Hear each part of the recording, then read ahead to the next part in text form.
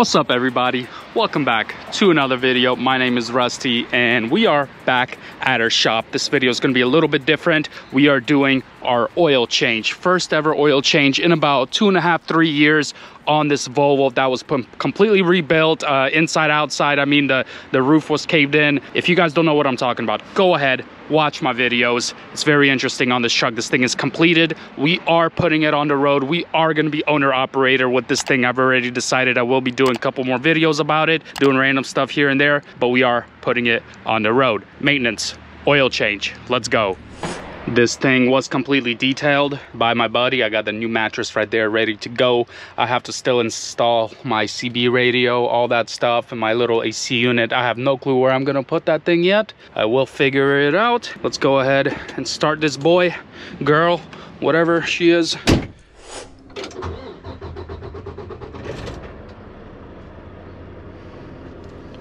For some reason, she takes a while to start, but it's like a Volvo thing. They said this oil is pretty old, the fuel is pretty old, but if you guys have my Instagram, you'll see that I just filled this thing up. $130. Where's the fuel? Is that the fuel? Yeah.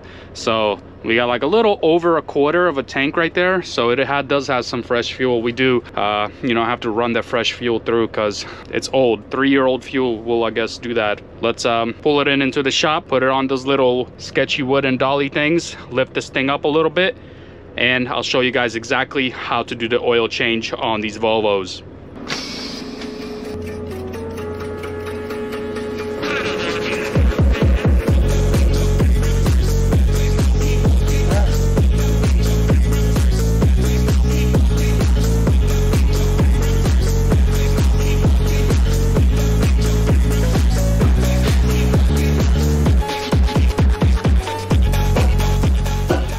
We got a semi truck on our little homemade 2x4 jack stand type of deal. Yeah, a little sus, but we like it, you know what I'm saying.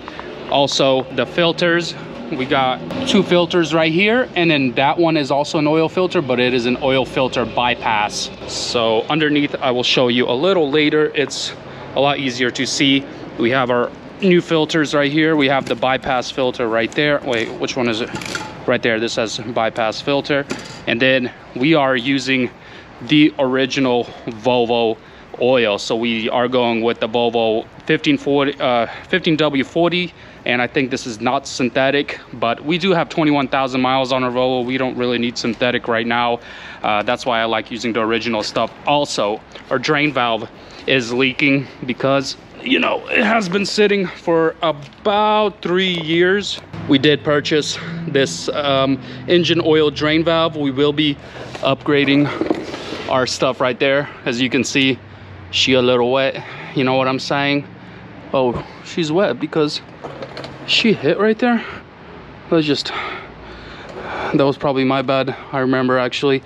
But yeah, there's a little gasket inside there that is leaking. And yeah, that just happens over time. So that's why we're going to be throwing that away. Well, we're probably going to keep it just in case this thing fails. I don't really trust this as much, but it does say it is made in Japan, so kind of trust it a little bit. And then we have our filters right there. Pretty simple, guys, very self-explanatory. We're gonna pretty much put 2 of these 5-gallon buckets. They're all gonna fill up pretty high, so not really tripping about that. We're gonna first start with the oil filters. They're gonna be on, is this still hot? Yeah, it is. They're gonna be on pretty tight because they've been sitting for a while, but I got a tool for that. First step is to unscrew the oil cap right here, just so we have a little bit of free-flowing action, you know what I'm saying?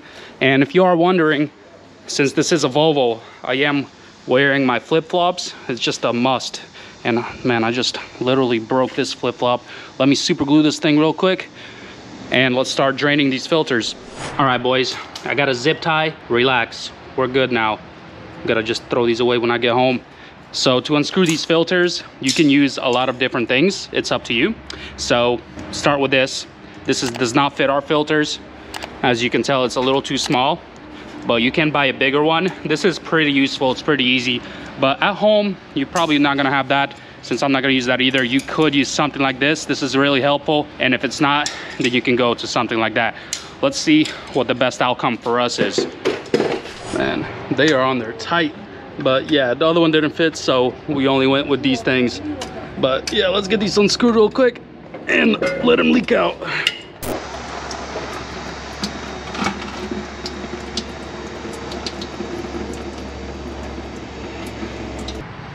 Okay, next one. Woo! It's hot. Last one. Please don't splash me in my face. I don't know if I would like it or hate it. I really don't want to find out though. Ah, what the heck? It's like, oh. Perfect. Perfect. So yeah, remember to always check your part number. And this is the oil filter. And one of the end ones is the oil bypass right there. So you really can't mess this up. A lot of people say be careful because you can mess this up. Do not put them backwards, which is a lie. Don't believe everything here on the internet. It's impossible to put them backwards. So we have the oil filter and we have the oil filter bypass right there. And obviously you can tell this bypass one is bigger. The hole is bigger. The regular filter, the hole is smaller. You can't mess that up, trust me. You would not put this on there, you cannot put this on there, so don't believe what you hear on the internet. So yeah, we're gonna install these, and a lot of people like to look at these part numbers right here. Obviously, this part number does not match this part number. That's because I cross-referenced them and they changed the number, so this is the number now instead of 33 right there. So yeah, cross-reference your numbers, ask the dealer whatever you want to ask them. But yeah, this is the right filters, the right bypass oil filter right there. Let's go ahead, we're going to lubricate the seals right here, fill these bad boys up all the way to the top, or almost all the way to the top. You have to do this because if you don't do this, your engine can run dry with no lubrication for 5 to 10 seconds, which can pretty much destroy your engine in the long run. So I would not recommend doing that. Make sure you top these off at least halfway or more than halfway. Lubricate your little seals. Also, I was wrong about one thing. This is obviously my first time doing this oil change. You actually do need this clamp to tighten the filters back up. It's funny because master mechanics tell me to do this, but on the filter, it's hilarious. It says do not, you see that? It says do not use that tool. It says do not throw away in a trash can, which I'm gonna probably delete all of those.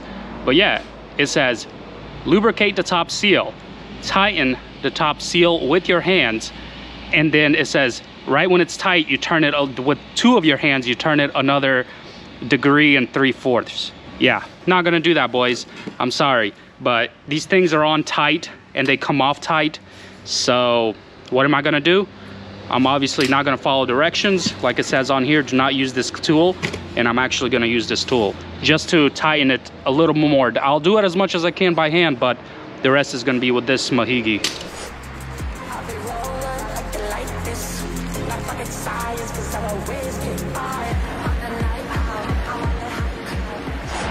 Just letting you know, it took about 1.5 gallons to fill all these filters up.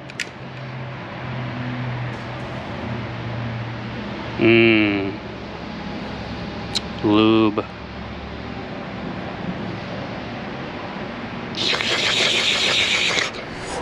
Make sure you clean off those little rails, make sure everything's all shiny, and screw these back on. Easy peasy. All right, all tight. I'm gonna go ahead and use that tool, do another probably 1/4 inch, actually probably like 15 o'clock right here. Tighten more with that tool and we should be all Gucci. Last thing I like doing, it's necessary because of all this stuff everywhere, brake cleaner, and just go ham on it, you know what I'm saying?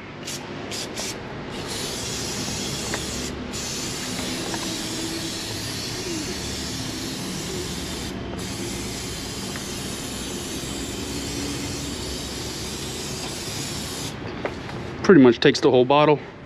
All right, next thing is the drain plug. We have a 1 1/4, I guess that's how you say it, plug. Is that the right size? Yeah, I wasn't even sure, but you go ahead and unscrew this. Oh, damn. Yeah, I'm warning you right now, this is gonna go really fast. If you guys do want to keep this drain plug, I would just try to wiggle it until you feel it's at the end of its threads, and then quickly pull it out. In my case, I don't really care about it. I do kind of want it to fall in here, but at the same time I do want to keep it, so I'm gonna try to not let it fall in there. And this is 5 gallons. This probably holds like 10, 11. Make sure you have the other 5-gallon bucket ready, because it's gonna go fast. Oh, there it goes. Ooh. Woo! Blacker than Jerome's. What a messy job. This one's all the way full, black gold right there. This one's maybe a quarter or half already. We're gonna let it drain all the way. When I do my oil changes, I like to, you know, get my finger in here, taste it a little bit. So we have a little bit of copper in there, probably because of the bearings. Man, this motor's probably toast actually. Man, why does it taste like that? It's so weird. Also, while it's draining, on the original drain plug, there is a magnet, I'm pretty sure, on here. And yeah, I got no metal flakes, no nothing. There is some dirt in here or something. Doesn't seem like it's, I don't know if you guys can tell. Doesn't seem like it's metal, just like some debris. But yeah, this engine I think is Gucci.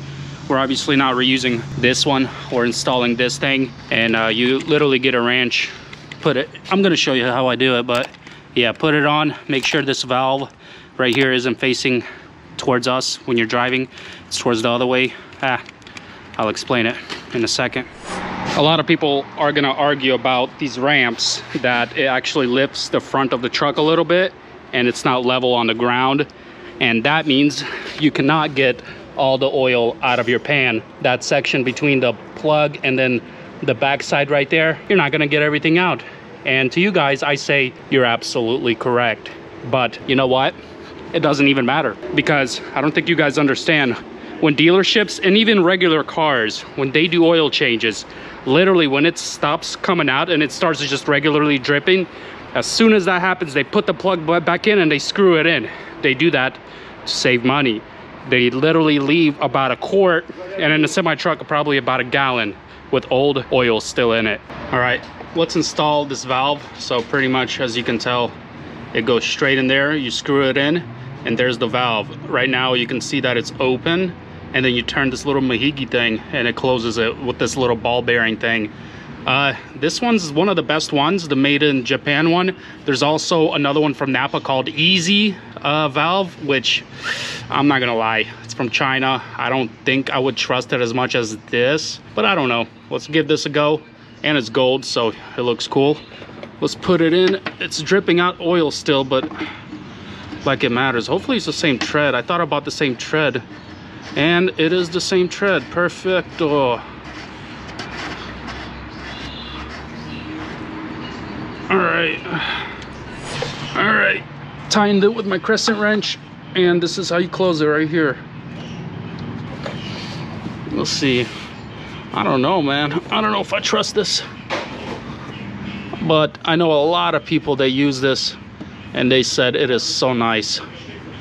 Somebody could definitely just like, oh, there is a little stopper thing so this doesn't come loose and ejaculate itself for no reason on the highway. That would suck. Looks good, looks good. Let's fill up this oil. I don't know, I like my brake fluid. I like to keep everything clean over here, just so if it leaks later, I know that it's leaking instead of my mess here.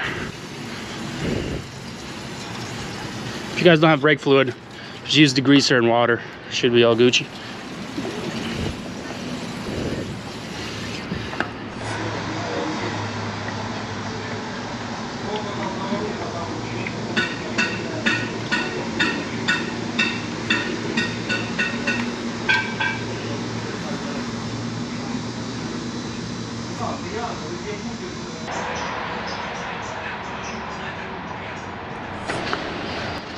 All right, boys, we got 10 gallons in. We have 2 left over. We're probably not gonna need one of them, but I just checked. It is exactly full, but we're not gonna know exactly until we start this up, warm it up again, check for leaks, drive it off these ramps, and then check again. Always make sure you have oil pressure right at an oil change. because it's gonna fluctuate a little bit and then it's gonna go back to where it normally is. Let's get off these ramps.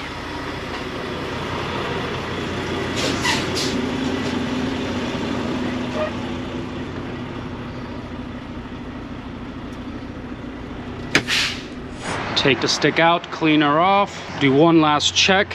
I don't know, it might be actually only 10 gallons. Might not be 11. I think I bought 2 extra gallons. Oh snap, it looks like I have. Why? There's only 10 gallons in this thing?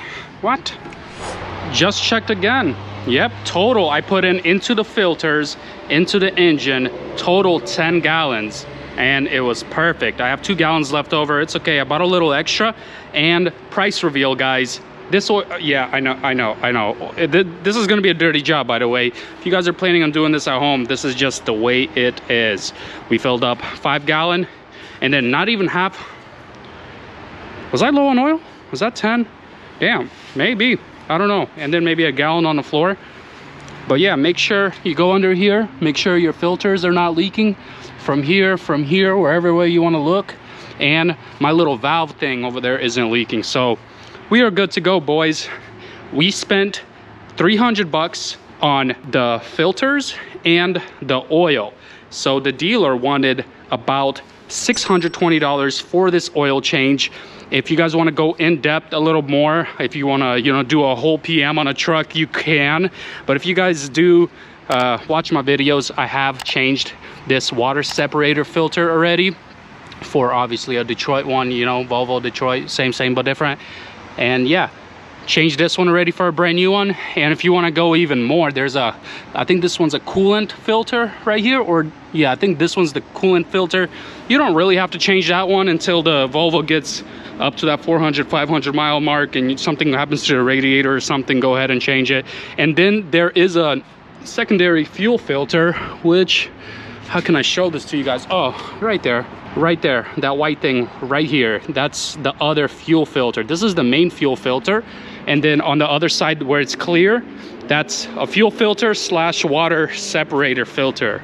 Right here, there's a valve here just in case you got water into the fuel. You can see the difference and you just let go some of the water. So yeah, not gonna change any of those. All of those seem pretty well.